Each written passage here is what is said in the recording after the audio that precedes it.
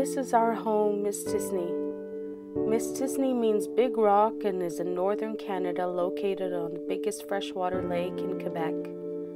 Our ancestors made their way across this land in pursuit of game. This land of great rivers and immense lakes and narrow islands and bays teeming with fish. We settled here in the 1930s at the old Hudson's Bay trading post. Now our population is over 4,000.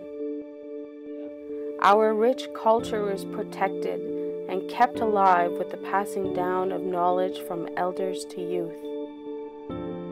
In Mistissini, we believe the land and every living thing should be respected. This is our home. I learned many from our elders and family about, how to read the weather, how to read the land, how to live on the land. So I've seen much change over the years. Slowly our earth is starting to heat up, and we're getting more and more issues. Something is happening on the land too. The ice conditions, the snow conditions, the weather conditions, it's not the same what it used to be.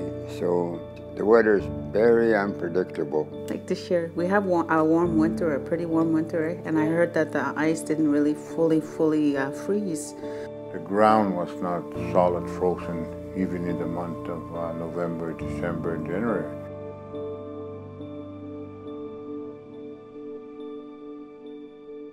We used to have ice before Halloween all the time. And now it generally isn't, and then if it does get cold enough to have ice, we have snow right away. There's insulation on the ice, so it doesn't get as thick as it used to. It's more dangerous now these days than it was before. We used to travel on the land, way late into spring, walking on ice, and it was okay. But now it's different.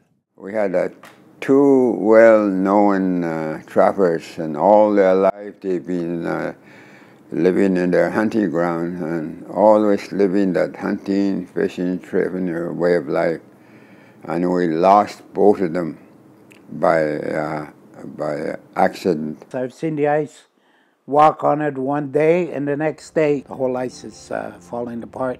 The people too, if they go out on the lake, it's a bit more dangerous now because you may think it's frozen, but it's not totally frozen. So it could be like a pile of slush and you just go right down. Our people, when they walked the land, they were able to observe the land, the landscape, because they were walking on snowshoes. Now we use skidoos. Because of the speed the skidoos are going, you cannot observe the snow, the ice, the land, the landscape, everything. Everybody has to take extra caution when they go on the land. In the past,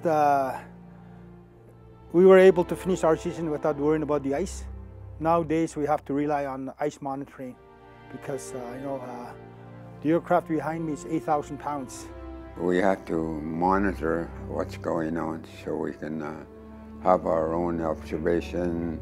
The problem is, for one, we often say traditional knowledge, and when we use the word traditional knowledge, what we're doing is relegating it to the past. And I think we have enough power in the territory to make sure that Cree knowledge is put at the forefront. The scientific data that you would need to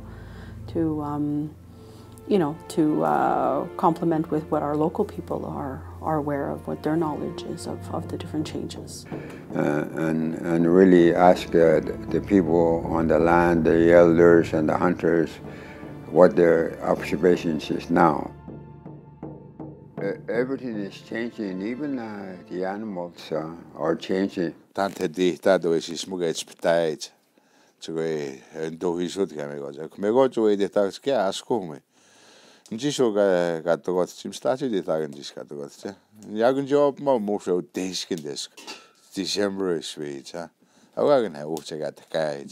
very unusual for moose like to breastfeed his little one in September. You never see that.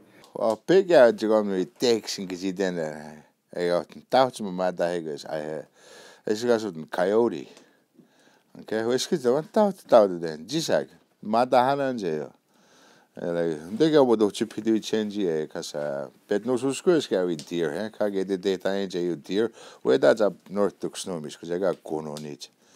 Okay, me a good bit sit that on Miss Genji. There's possibility that that's why we're seeing like a rise in predators like lynx and fox. BSO, I mean, the Naku is not BSO, eh? BSO is not in the style. Man, don't act so man, him use schmidt.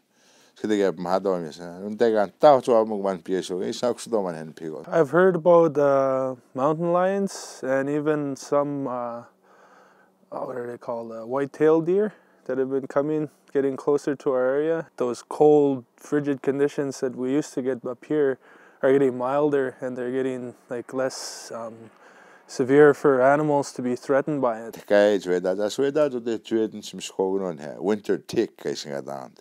Most chance in that Sigmund here. One thing I heard was with white-tailed deer that if they get too close to our caribou population, they have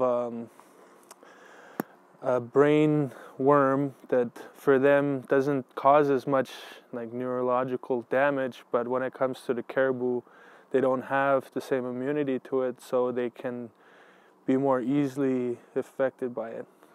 The spawning, when the fish spawn, so it must affect because of that water temperature. It's usually like these days it's about 2 weeks late.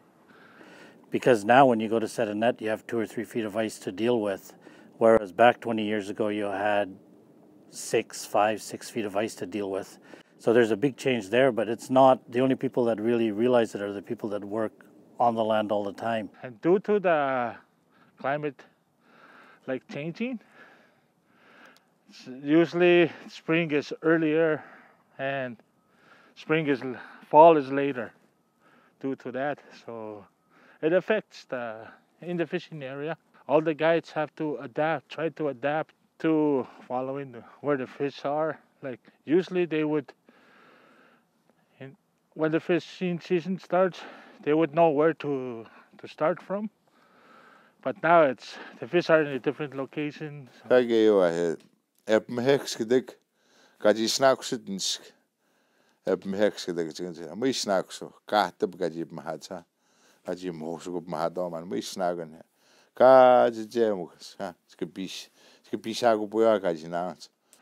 certain areas where it's probably overfished.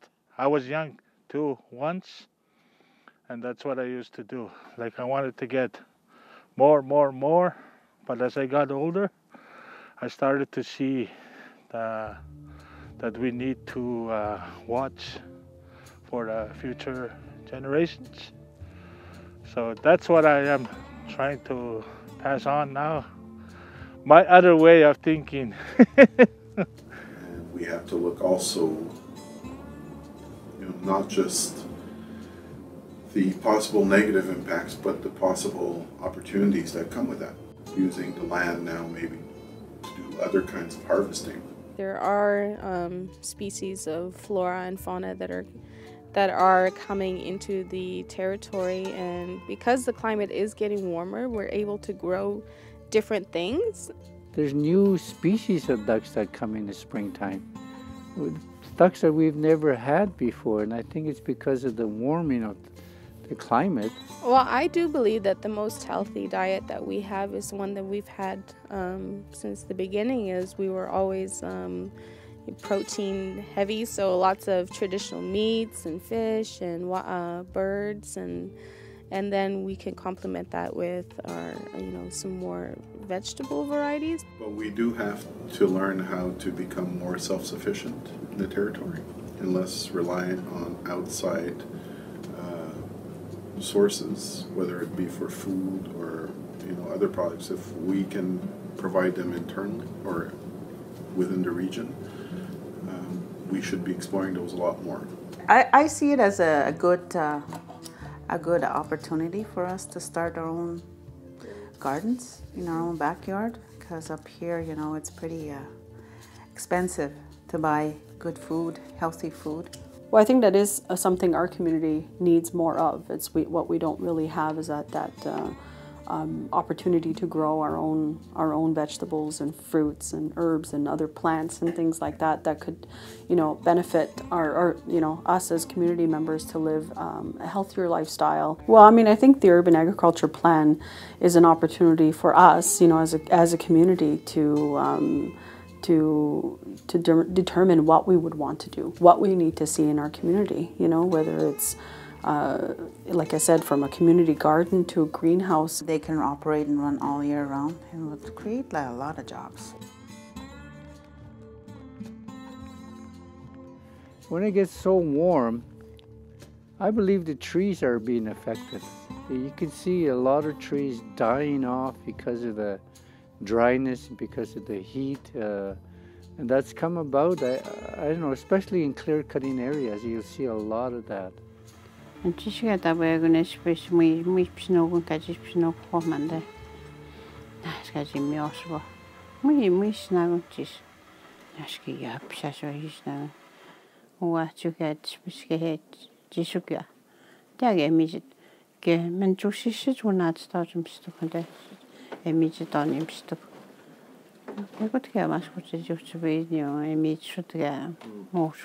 And if issues of deforestation continue, I think that it's also affecting the traditional medicine in that sense that these things to them are going to seem less, they're not going to see the same value that we do. We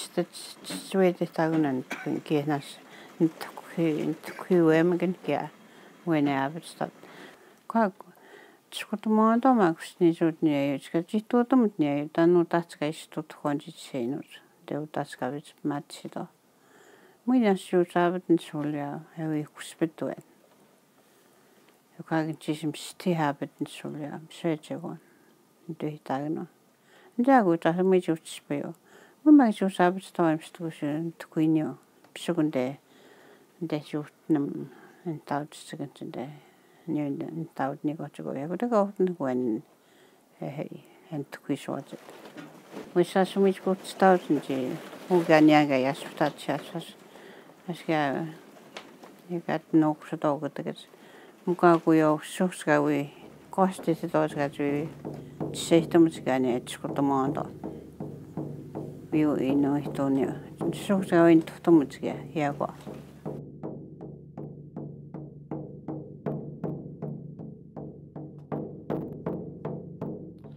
I guess the biggest thing I see in the summer, especially, is the rainfalls. We know there's a lot of turbidity that goes down to the lake, and I see this when there's heavy rain. So from that happening, we see a lot of erosion, like heavy erosion. You'll see boulders of rocks rolling down the street because of the heavy rainfalls. And everything that runs off from the erosion enters into our sewage systems. The problem was everything came down the hill with the water. Plastic bags, tin cans, it was just a river comes down. And it always blocks up the manhole, the grate, the storm drain. So then water just builds up. And when it starts to drain, they're always covered in ice in the beginning of the thaw, so the water doesn't actually drain where it's supposed to. We have asphalt roads now, as we used to have gravel roads. The way we manage our snow removal is a lot different now than it was 10 years ago. The floodings occur mainly in the spring. Let's say April. In past years, we've had experiences of house floods last right into May, which is odd. A few years ago, we had a number of units flooded. I think one year was 38, another one was 30, or something like that. I think we had a damage of maybe 3,000. On our own personals of our own property, but for the house itself, I'm sure it was 20 or 30,000. Well, I think one thing that needs to be done, urgently in order to plan, is we don't have a weather station. We never collected the data. We need to involve different experts, when designing our infrastructure. Meaning, yes, we do have the engineers that design them, but maybe we need some environment engineers, if I can say that, to assist, the planning. We could not maybe prevent, but reduce the risk by making more efforts in coordinating our crew, more investigating before the actual thaw happens. Landscaping would help erosion control. And so we have insurance, and they cost an arm and a leg, but it's the way our system is set up. That's why we don't search for our own insurance companies. We have a collective one with all the Cree Nation. If they determine that climate change or environmental impacts is a high priority in their strategic plan, that's how we would be mandated to carry out our actions. But at the moment, right now, it's not a priority one in their, strategic plan at the moment.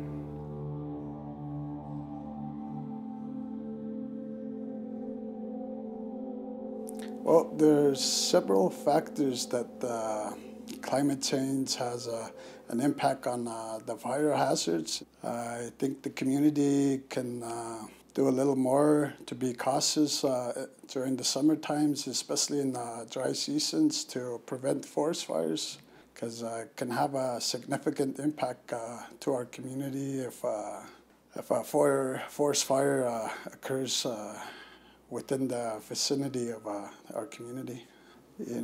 Some people tend to leave their fires without putting them out, and that poses a risk to creating a forest fire.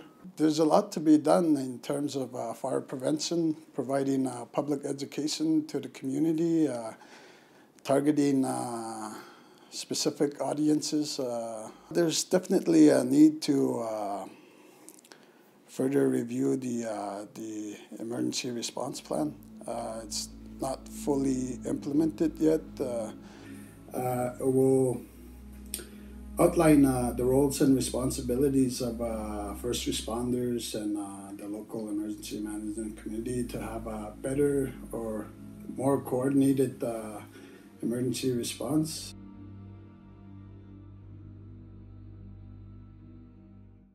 We're going to have to develop a very good comprehensive education campaign for all the communities. With younger people, yeah, we're the future. So I think you'd have to engage us now so we understand it deeply in the future and we start to, I guess, pay attention more to what's happening around us.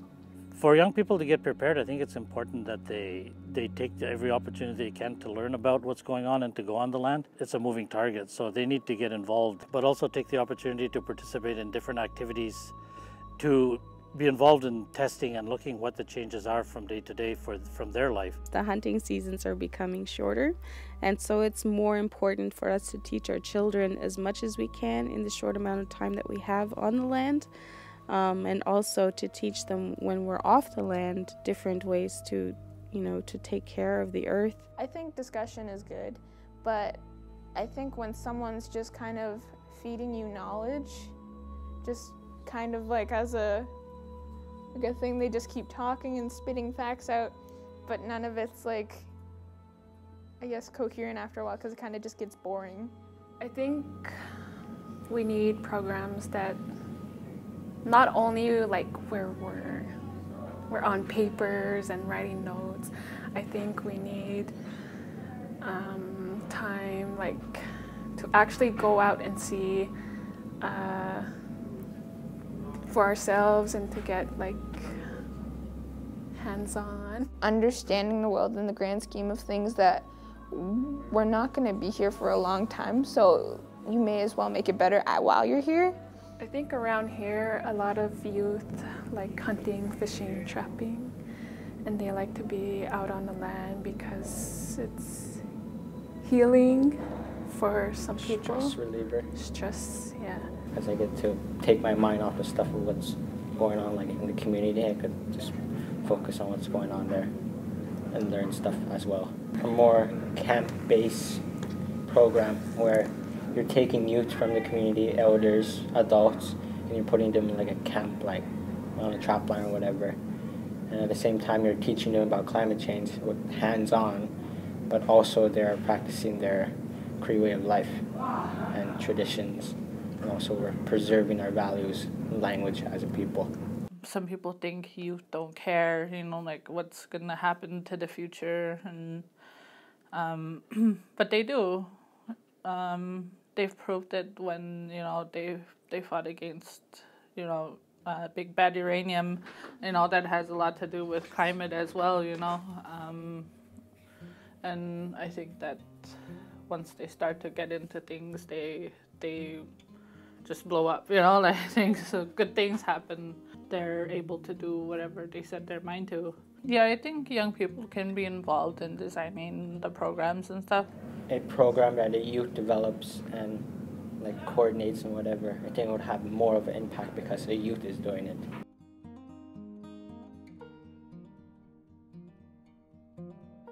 Well, climate change affects everything, eh? I know, tourism, even our livelihood, it changes, you know. The Cree way of life, our culture, it affects everything. The Cree territory has not yet started to see the full impacts of climate change. It's something that's going to be coming, and it's something we have to make sure that when we design projects, when we design communities, whether it's in the community or outside on the territory, that we take into account, you know, the worst possible scenarios. We have to learn from the traditional ways of our people. And one of them is really to love the land and to care for it. Even with all the changes, now the changes that we see today, we have to be able to make sure that we learn from the past and into the future. I mean, we have children, we have grandchildren that need to enjoy what we enjoy today. Each sector of activity in the community will have to deal with climate change. So the considerations related to climate change have to be brought in to their discussions at their level. But we have to make sure everybody has input, and the next step or next steps have to involve everyone. Everything is economic, everything is environmental, everything is social. You can't distinguish them. And too often we live and govern ourselves in silos. That's something that has to stop. I know the intent is there, but we have to start making the changes ourselves, you know, and not just me, but everybody in my house, everybody in the community. It takes the whole community to make a change. You know, for thousands of years, the Crees have adapted and are, you know, experts at adapting, and they will continue to adapt. So we really need to make a really big push for awareness and to try to figure out how is the Cree community going to be in 50 years.